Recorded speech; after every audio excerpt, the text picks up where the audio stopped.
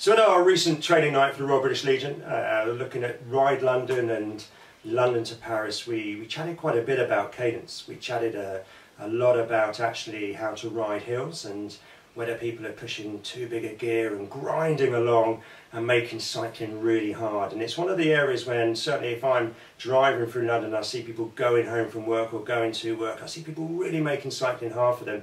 And actually quite often as well on long rides at weekends we see people doing the same.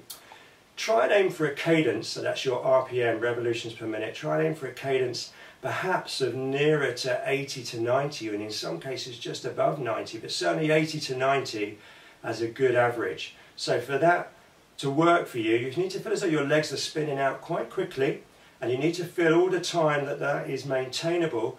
And as you want to go faster, perhaps you're just then going to change into a slightly bigger gear, but keep the cadence going.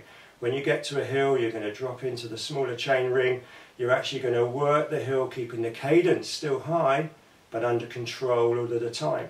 As you ride the hill, we'd recommend seated climbs and being in control, and just occasionally getting out of the saddle just to keep the cadence up, just to keep the momentum going, maybe take the stress out of the legs and then sit back down and keep the bike well under control, perhaps your hands in front of you here rather than on the hoods, and at this point keeping the cadence really up around the 80 to 90 in a lighter gear, being in control and steady up the hill rather than pushing a big gear and then 2 to 3 minutes into the hill or earlier really starting to struggle.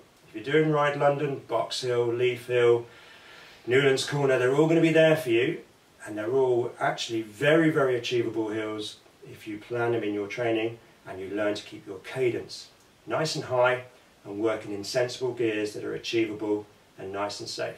Good luck.